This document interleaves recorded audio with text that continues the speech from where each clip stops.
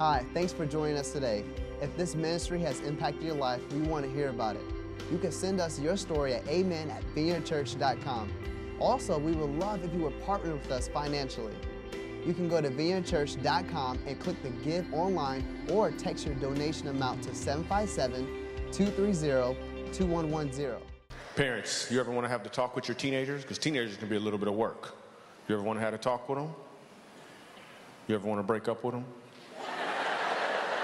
You ever want to sit them down and be like, listen, I think we should just be friends. It's not working out. It's just not working.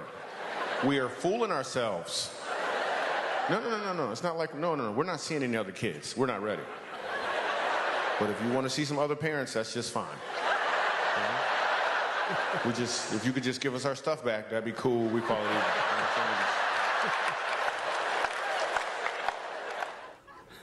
That's good advice, huh? For the younger generation, which we're talking about today. Well, you know, it turns out the Chinese are winning. That within 10 years, they're going to be a global dominant power. And they're going to control the world order, not only economically, but militarily. And they're going to do it with American assistance, much like America took over and became the dominant world order back in 1945. That is the assessment according to Michael Pillsbury, director of Center on Chinese Strategy. He's advised 6 different U.S. presidents on Asian affairs. He recently wrote a book called The 100-Year Marathon, China's Secret Strategy to Replace America as the Global Superpower. He says they made a decision about 40 years ago to go for the long run. They're going to ignore a lot of the short-term wins in order to gain big wins in economics, in tech, science, in commerce, and education. And they're going to do that if they can through the front door, through permission, or if necessary, through the back door by stealing it. And so their plan is to, like I said, it's just a decade away now, that they're going to dominate the world. And they're thinking generationally. That's how they started years ago. Now, there's something very powerful about thinking generationally. The Chinese didn't come up with that. We can see that going back for centuries, for millennia. We see it in the Bible, that God talks about the value of thinking generationally. So that's what we're going to be talking about today as we wrap up our series we've been in, where we're talking about the Great Commission that we're calling Accept the Challenge. And so we're glad that if you're joining us online, I'm glad you're part of that with all of you. We want to talk about what it means to pass it on.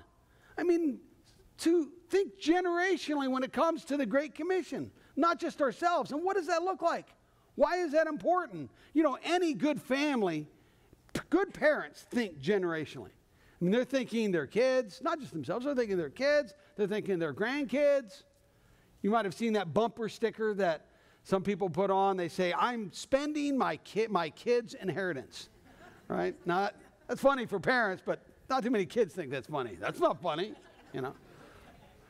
But in contrast, we actually see a different approach talked about in the Bible. Notice at the top of your outline, Proverbs 13 says, there in verse 22, a good person leaves an inheritance for their children's children.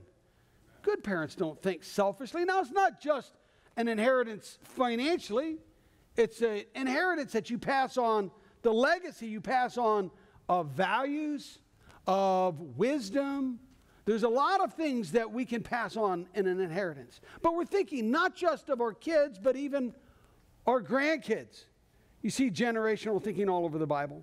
For example, in Exodus 3:15, it says, God also said to Moses, say to the Israelites, the Lord, the God of your fathers, the God of Abraham, the God of Isaac, the God of Jacob, has sent me to you. There it is, generational thing. He says the faith is Abraham, Isaac, Jacob. These are all related. Their families. It's generational. We see it time and time again.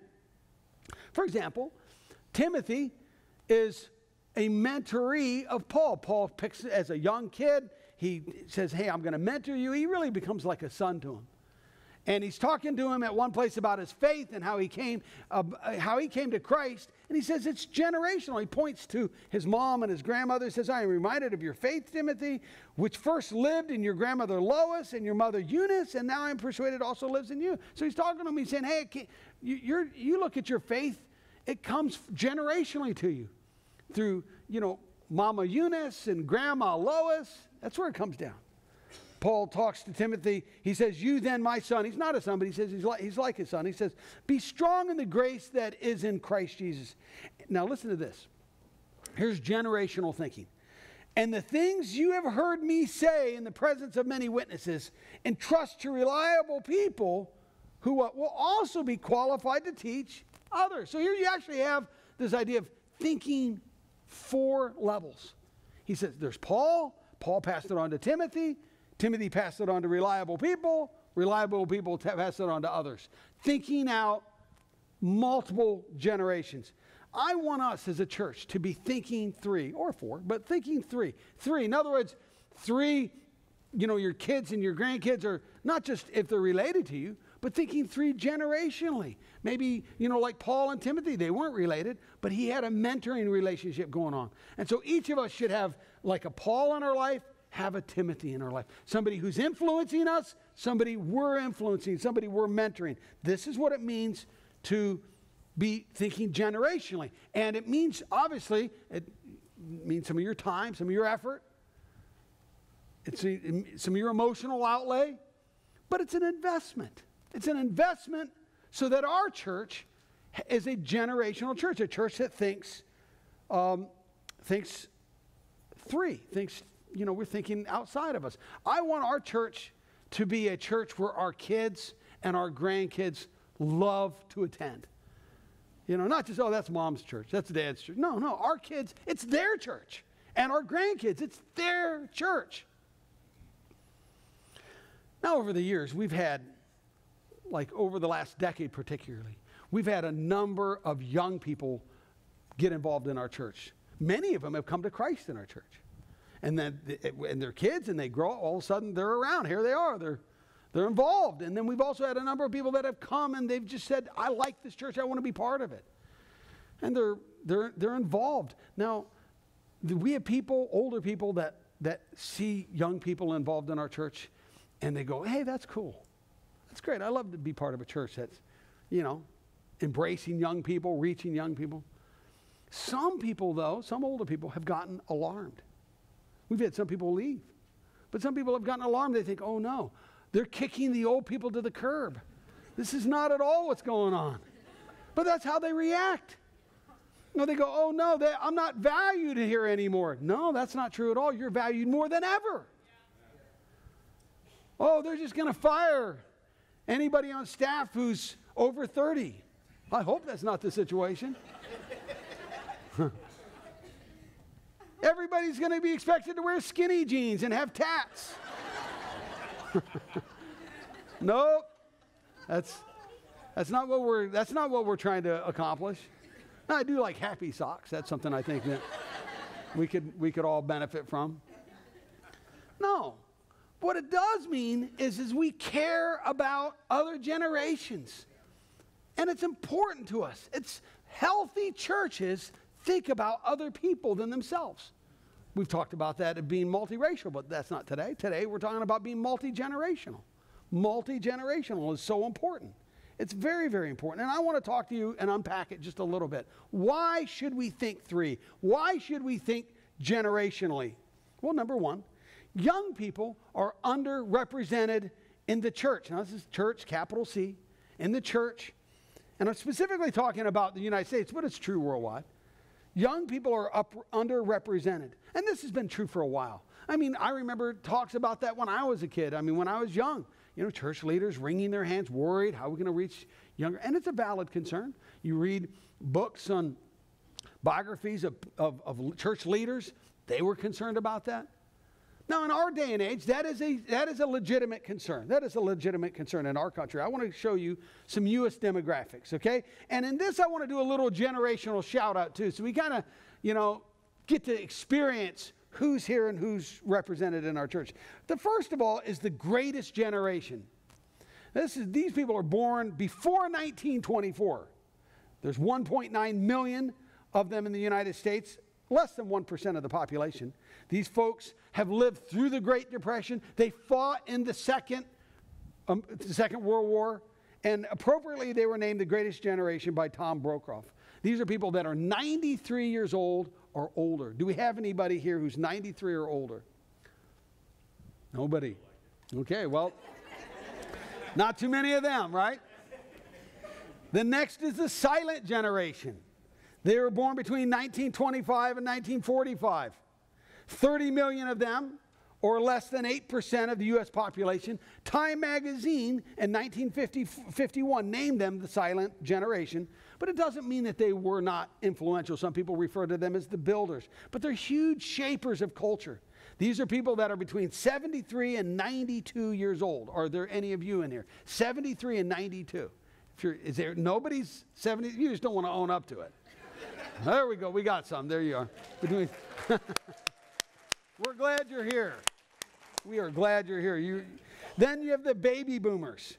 Baby boomers between 1946 and 1964. There's 75 million of them, which is 23% of the U.S. population. And they were named because of the uptick in the birth rate after World War II. Boomers are ages ranges between 54 and 72. Are there any of you in the room? Okay, there you go. Some more. All right. Woo, I'm part of that group. Then the next is Gen X. Gen X is born between 1965 and 1980. 66 million of them. They're 20% of the U.S. population. The name Gen X was popularized in a Douglas Coupland novel in 1991. Some people refer to them as busters, but the Xers are between 37 and 53 years old. Are there any of you in the room? Okay, oh, quite a few. All right. Then millennials, right? Millennials, born between 1981 and 1997. Did I miss something?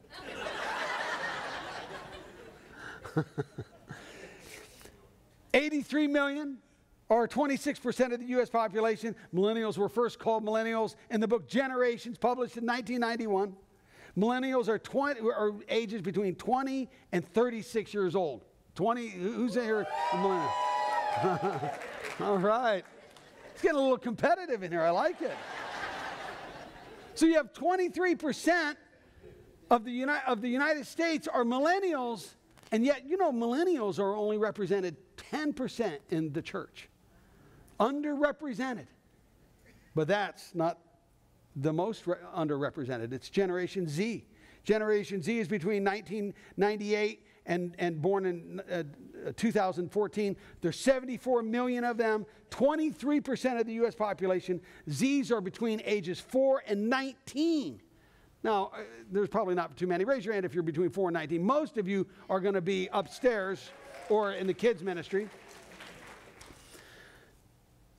But here's what James Emery White says. He's an author of 20 books on this subject and teaches at a university at Gordon Conwell. Here's what he says. He says, as the first truly post-Christian generation, talking about the Generation Z, post-Christian, and numerically the largest, Generation Z will be the most influential religious force in the West and the heart of the missional challenge facing the Christian church. They're more likely than millennials to not know Jesus Christ, not be part of the church, not have any connection there. They're really an unreached people group in our midst. And we have to think about them. We want them to be part of what we're doing. We want to invite them to the table. I mean, this is kind of like the family, right? An extended family. We want the young people here.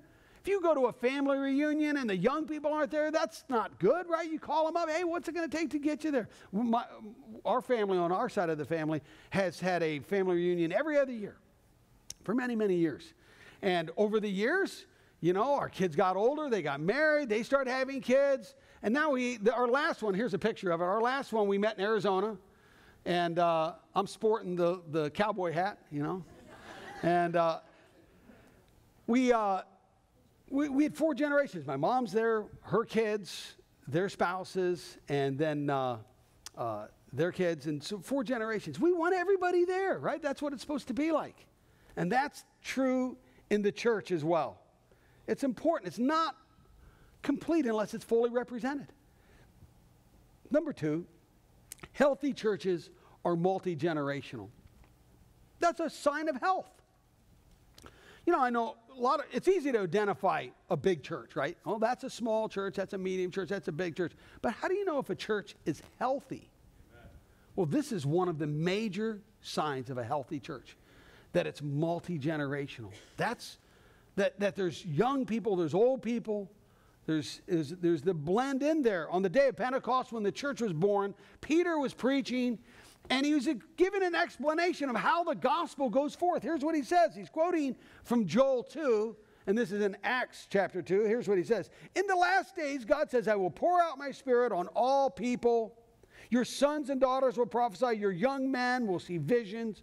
Your old men will dream dreams. Even on my servants, both men and women, I will pour out my spirit into you those days, and they will prophesy. He's talking about a church that's healthy, that's filled with the Spirit, where there's prophecy and visions flowing. But he says that it's going to be multi-generation. He actually says there's going to be your sons, and there's younger people and older people. You have grandma and grandpa right alongside, the grandkids and step-parents, and they're all there. They're all there. That's what makes a healthy church. Then number 3, our church's survival depends on it. It depends on it. Every organization follows a natural bell curve where it starts, and then it grows, and it plateaus, and then it declines, and then it eventually dies. This is including churches. Churches go through that same plateau and end up dying unless they're thinking generationally, unless they're thinking 3. They got to think 3, and every church has to make that choice. You have to decide, is it going to be about us? And I want the songs that I like, and the music I like, and the style of ministry I like. It's got to fit. I've got to feel good. The dress has to be like I like it. Everything's got to be just for my generation. And there's churches that make those decisions all the time. Did you know that this year in the United States, anywhere between 4,000 and 7,000 churches will close their doors? Those are churches that are not thinking 3, they're thinking me. It's all about me, what I want. But if you want to be and I want us to be a church, but it has to be something we do together. We have to say, we want young people at the table. It's important. Our church's survival depends on it. Think of sports. Could you imagine coaches that don't think about recruiting? I think of, this one of the top coaches, Nick Saban, University of Alabama, really is considered the best coach. There's only one other coach that has as many NCAA football titles as him. And I was reading this week about his methods of how he's so successful. He says it's simple. It's all about recruiting.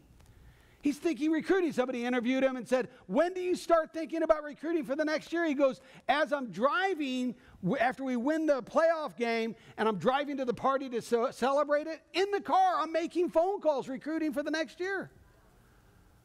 He's thinking 3, he's got to think 3. Could you imagine if he didn't do that? I mean, he'd have a great team. If he just thought, I'm just going to focus in on my team this year. I'm giving all my energies to that. A coach who did that would have a good team that year, right? Next year, not so good. Within a couple years, it'd be dead. It'd be over. The program would be over. Nick says that when he actually learned how to recruit by his dad when he was 10 years old. His dad, Nick Sr., was a football coach for him, Pop Warner. And he said, son, go out and find some good football players for me. So he'd go out, 10 years old, canvassing the elementary schools.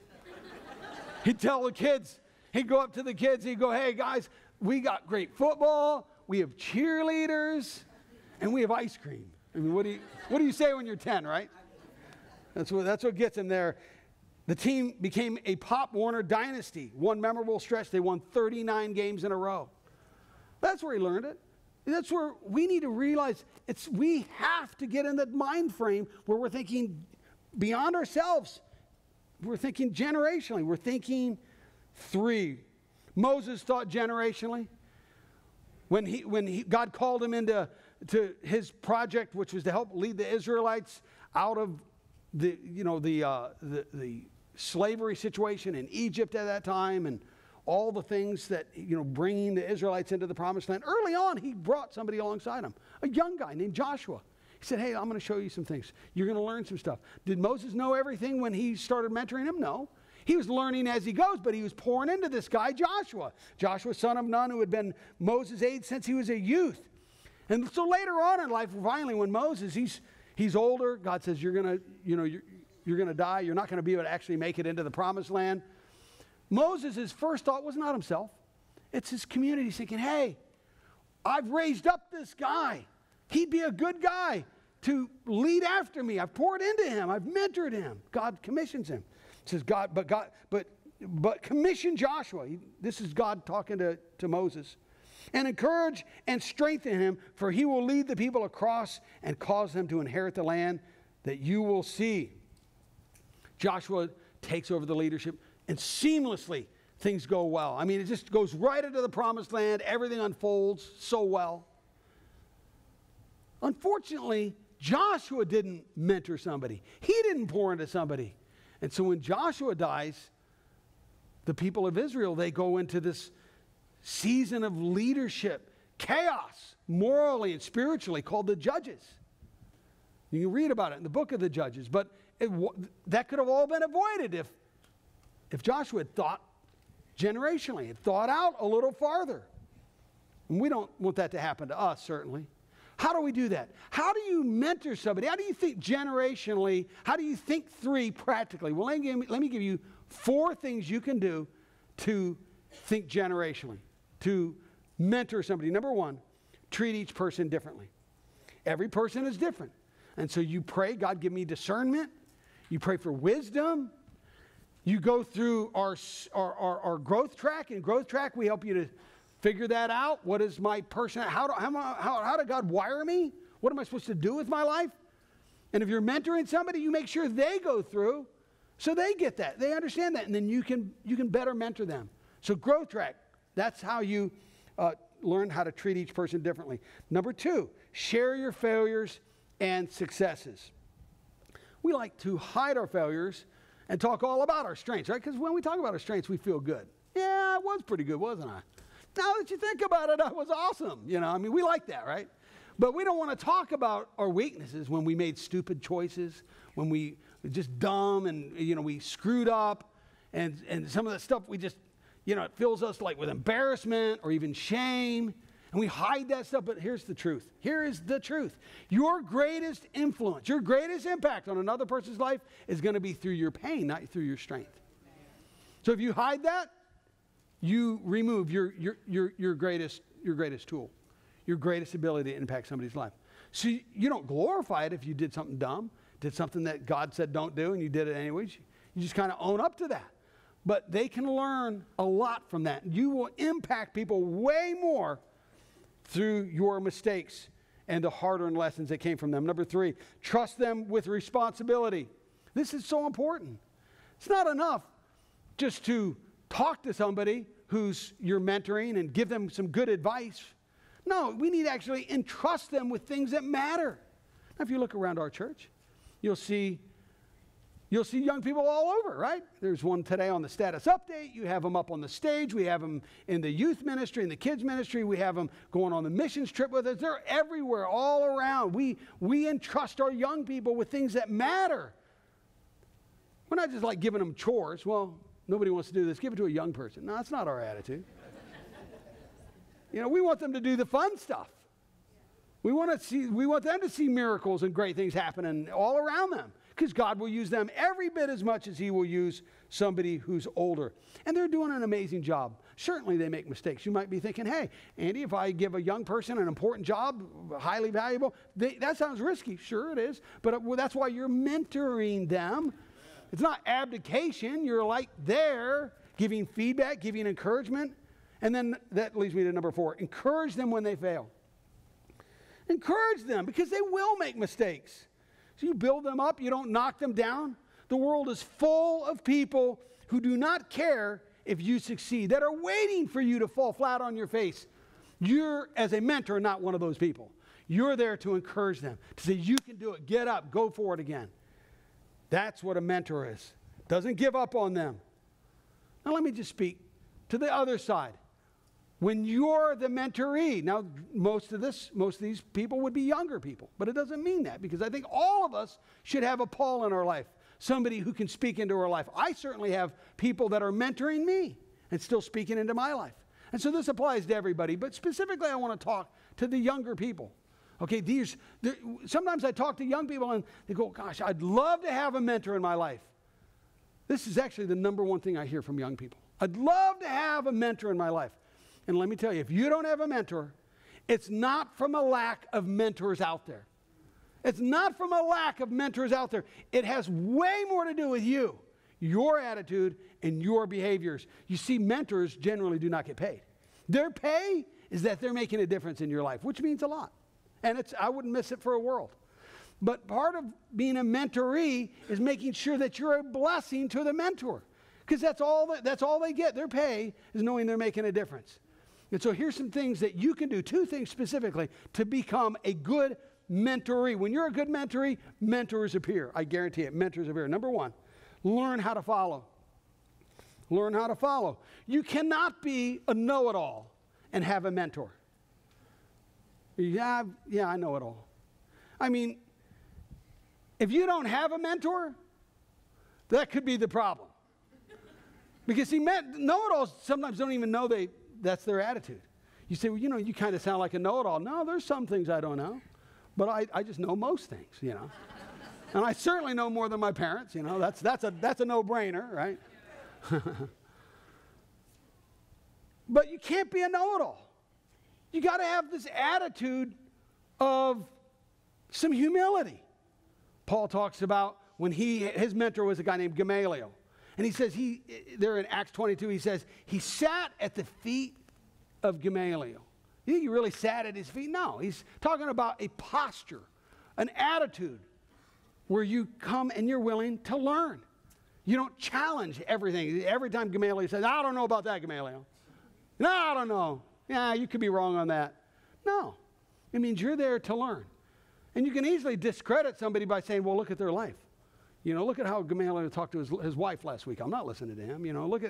You have to be willing to say, well, nobody's perfect, right? Because if you want a mentor, I can tell you right up, they're not perfect. They're not perfect.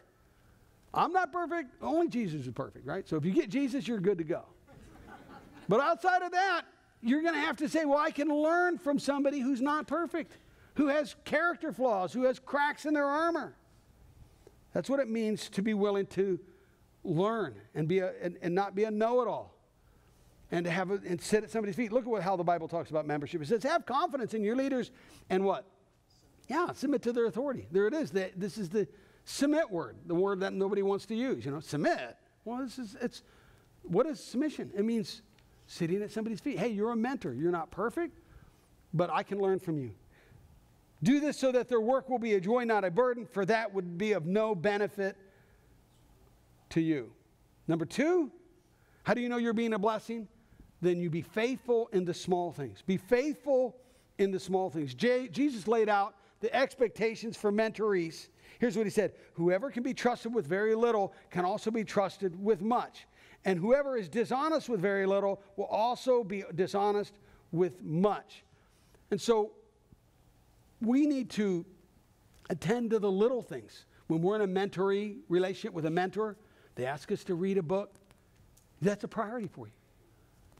If you can't make that a priority, all of a sudden that mentor disappears. Whoop, they're gone. Well, then I don't have mentors. Well, what? Well, maybe you should have done what they had told you to do. You show up on time, even when it's inconvenient for you. You take care of broken relationships that are, you make sure you don't have commitments that are unfulfilled. You are faithful in the little things. That's what it means to be a good mentoree. So I want us to think generationally, think beyond ourselves, to think 3. Okay, for those of you who are boomers, you're 54 or older, So boomer, silent, raise your hand. If you're 54 or no, it's hard to raise your hand when you're admitting how old you are. But we're kind of a group, and I'm here with you. I'm part of that older group, right? We're older, we're grayer, we're we're a high mileage unit, right? We've got some miles on us. And listen, the temptation, I know, the temptation, if you're a boomer or older, is to think, I'm done. My best days are behind me. My greatest influence is in the past. I'm just thinking kind of retirement now, and where can I go to retire and go play shuffleboard and go relax?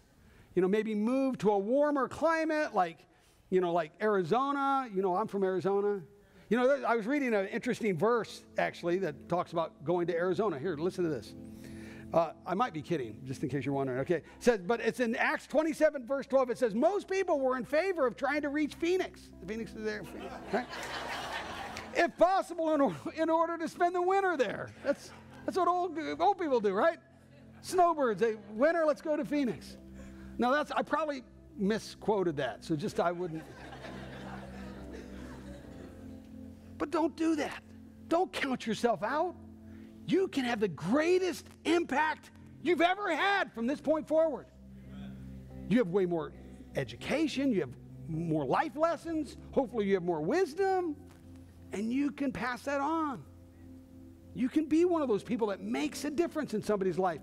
And it's not just that age group, all of us. If you're in the college age bracket, you can influence the high schoolers. High schoolers influence middle schoolers. Middle schoolers can help with our Vineyard kids. There's all kinds of things you can do. Let me give you some practical things you can do to mentor. You can get involved in our kids' ministry. They're making a huge impact on those kids. Or our youth ministry. You can help with young marrieds or do premarital counseling with people. There's all kinds of ways. One of the greatest things you can do to mentor somebody or a group of people is run and lead a small group. Now, I know that sounds like a big ask, but listen, we will train you. If you decide to facilitate or co-lead or lead a small group, it'll be the greatest, the most best adventure you've ever had. It'll be amazing. You will impact people's lives. You'll see it firsthand. Go, Andy, I don't know, I'm pretty busy. That's why we build it around your own life. We know you're busy. Who is not incredibly busy? That's why we say just look at your life and we'll build it around things you're already doing. We're just saying, why not invite some people that you can mentor into the process? Whether it's like Jacob was talking about, cooking or reading clubs. We have all kinds of, going to the gym, or it could be a Bible study. All kinds of things, but you invite them into the process and you start mentoring them. You can make a huge impact. You say, well, how do I get trained? Well, next week, in step 4, we're going to train you. If you're at all interested, you go, I don't even know. Well, just come and check it out. We'll show you how to take that next step, to be part of what we're doing, making a difference and influencing. It'll be amazing. You don't just think of me. Think 3. No, on your outline, I want you to pull that out. Right here. Everybody pull out their program. If you're online, you have the ability to see this as well. Download it off our website, vineyardchurch.com. And on the very back of the outline, I gave you 2 questions to answer. Number 1, who is investing in you? And number 2, whom are you investing in? Who are you mentoring? And I want you to list some names now, okay? I want you to, who's mentoring you? Everyone in here should have somebody who's mentoring you. I have people that are mentoring me. On my list, I put on, I have Brian and John and Mike. Sharon is one of my mentors. I have people that mentor me. And now listen, to have a mentor means that they actually know your name, okay? They have your contact information in their phone. If they don't have that, then they're more like a model. Yeah, well, I podcast. That's how they mentor me. No, that's a model. Nothing wrong with that. That's good. But that's not a mentor. A mentor actually knows who you are, knows your name, knows what's going on in your life. And then in the second line you put in there, who are you mentoring? Who are you mentoring? Don't miss out on that. Don't miss out on that. Because God will use you to mentor somebody. Okay? What I'd like you to do now is I'm going to close in prayer. So would you bow your heads with me and close? And we're going to just take a moment before the Lord. If you've never put your faith in Christ, I would like you to just take a moment and just kind of dial down. Jesus Christ, he died on the cross for you. For when we do make mistakes, when we do feel ashamed, those things we do cover up, we're not proud of. And really those things actually hurt our relationship with God. It's part of the reason we're distant. So Jesus Christ died on the cross. He came, lived on this planet. The Gospels were written to communicate how much God loves you. But you just come home and just say, God, today I want to follow you. Would you do that? Some of you, there's a little voice going on right now. You can nudge it, and there's almost like a little tug of war.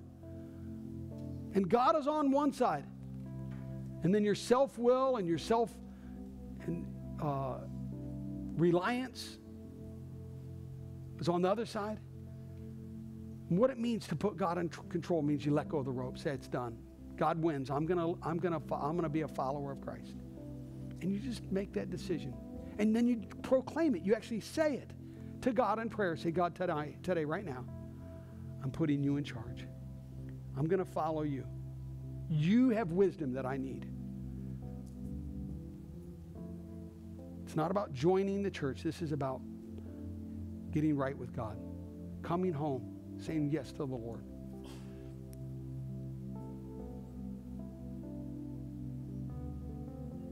Say, yes.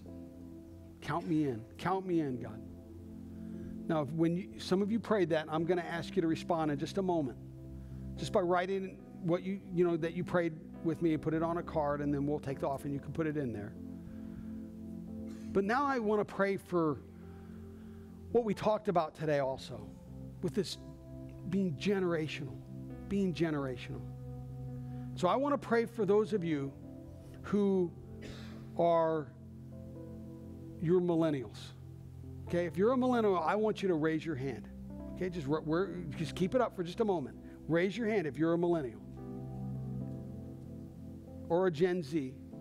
You're younger than that. Because you can put your hands down now. But you are the generation that we want to reach.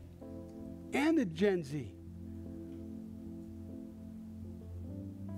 Your people group, millennials and Gen Z, your people group, as you know, most of them don't go to church. Most of them don't know Jesus. They're an unreached people group in our midst, in our country, in our community. So we're going to, you know what? It'll be hard for us to reach them as the older we are, the farther separated we are. We want to empower you. We want to help you. We want you to step into leadership and in places of authority where we can help you and assist you and come along with you to reach your generation. I'm going to ask Sharon to pray over you right now. Okay, I want all my millennials to stand up. If you raised your hand, I want to just stand up. You are so very, very important. And those Z generation that are back in that area, I need you to stand up also. Okay. People that are sitting down, I want you to look at the folks that are around you that are standing. This is our legacy. This is our legacy. These are the people that are going to take the message of Jesus Christ to the next generation. And I want to pray over them what God has put in my heart, and I want you to agree. But I want you to stretch out your hand because they have a tough road to hoe. If you heard the statistics, you know that they are going to be the light to this generation, to our world, right? And so they desperately need us. So let's just reach out our hand to them, and I'm going to bless them with what the Lord has put in my heart. Thank you, Father. Holy Spirit, we thank you that you're here and that you're present. And Father God, I thank you as one who has got some years on her, Lord. I thank you for these young people, Father. They are the future. They are the hope. And Holy Spirit, I ask that you would go, that you would clear up their mind, Father, where there's any confusion. I ask that you pull it back and you would show them who their true identity is, that they would know you, Father, that they would know that you saw them in their mother's womb and that you called them forth and you put a calling on their life, and no matter what the world rails against them, it will not take it away. And I thank you, Father, for them. And I lift them up, Lord, to you. And as one who loves, Father, loves you, and I love them, I come around them with all these folks that are in this church today. And we ask that your angels would continue to protect them, that you, Holy Spirit, would speak to them who they are, Father. Not just their identity, but the gifts and the talents that you placed inside of them. Father says even the hardship he's allowed to come your way because he is forming in you to be a greatness, to be a light, to be salt into this generation. And Father, I thank you for these young people. And I ask, Lord, now that all that they see, that they would be able to perceive what your Holy Spirit is doing, and that they would walk with confidence and with assurance, not in themselves, Father, but in you. And that whenever they're challenged, Lord, they might call upon the name of Jesus Christ. And that they would hear your Holy Spirit speak to them. Be strong like you did Paul and Silas and all the saints before, Lord. That the whole power would be poured into them, Lord. And I thank you, Father. And those that, Father, that are lifting their hands to lift up these young people, Father, convict us in our hearts, Lord God. Let us be moms and dads, Father, to these folks that are not natural born but are spiritual born, that we might lift them up, that we might daily pray for them, that we might have eyes to see what you're doing and encourage them each and every day that we see them, Lord, and that we would have strength, Father. I hear that. Father says to those of the generation that are sitting down that he has given you the pen, not a physical one, but a spiritual one, and that your legacy is for you to write. And every time you spend time with a young person like this, every time that you deposit into them, he says you are writing out your legacy, and that legacy will outlast your life. Now, Holy Spirit, I ask that you would take these words, these common words, Lord, that are offered to you in faith, and that you would do what only you can do. And we just ask that you keep them in your heavenlies, that you release them here on earth. In Jesus' name, amen. Amen. Thanks for tuning into today's message. If God is impacting your life through this ministry, join us in reaching others by investing today. You can give by texting your donation amount to 757-230-2110 or by going to vineyardchurch.com/give. Also, don't forget to subscribe to our channel so that you never miss an update. We'll see you next week.